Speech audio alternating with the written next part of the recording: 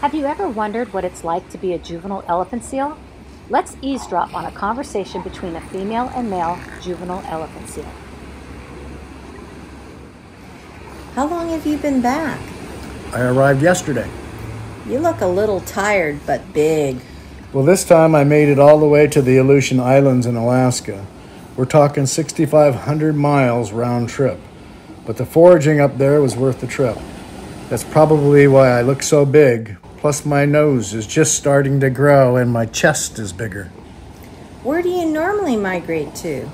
Well, I'll be 6 years old in January and... Wow, I'll be 3 years old in January. Anyway, the last couple of years I headed up north and was happy to eat along the continental shelf. But this year I decided to head all the way to the Aleutians. How long does it take for you to get there? It took me over 45 days, going about 5 miles an hour. I've been diving a little deeper each year, now at about 2,000 feet, almost a half mile down. So it takes a while. I heard that a female elephant seal who was monitored by scientists was recorded diving down to 5,788 feet. I heard that too. That's over a mile deep.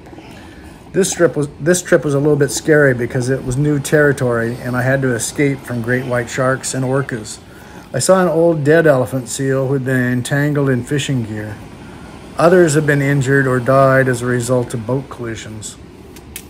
It really is hard to be alert 24/7 at sea by yourself. Well, I went west instead of north in search of squid. Last year I headed in the direction of an older female, but this year I just explored on my own. I almost ended up at San Miguel Island in the Channel Islands until I figured out how to get back to Piedras Blancas. I love having this beach all to ourselves before the big guys return for the birthing, mating drama. I'm ready to relax now, work on my vocal cords, and spar a little. So far, the crowds haven't been bad. I haven't heard that anyone has come down on the beach, so that's good. Plus, the weather has been mild. All sounds good to me. Okay, see you around. Actually, I may not see you next year if I get pregnant. I was thinking that next year I might arrive a little later to tangle with the big guys and test my fighting skills. Well, it was nice hanging with you today.